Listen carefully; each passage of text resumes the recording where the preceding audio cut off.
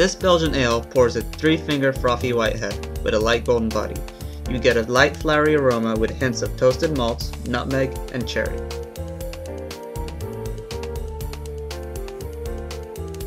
Welcome to another beer review. Today I'm doing a beer request for one of my viewers. Raining on your parade. If you want me to try out a beer from Affligem. I'm going to start off with a strong pale ale, then in the future I'll do their double and triple. So I haven't tried Affligem beer before, so I'm kind of curious to see how this tastes. So let's dig in, guys.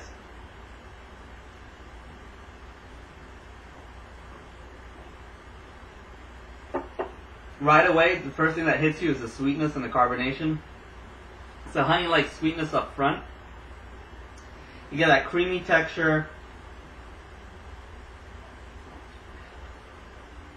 And a subtle spicy kick in the back end.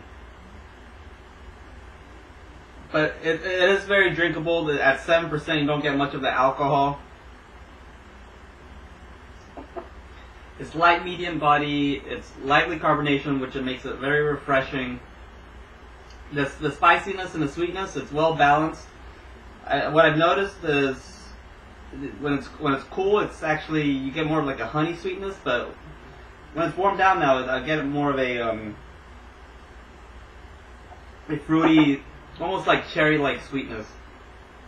So I'm going to give this a 8.5 for taste and an overall score of 89, which is a B+. It's a very good example of Belgian Strong Pale Ale.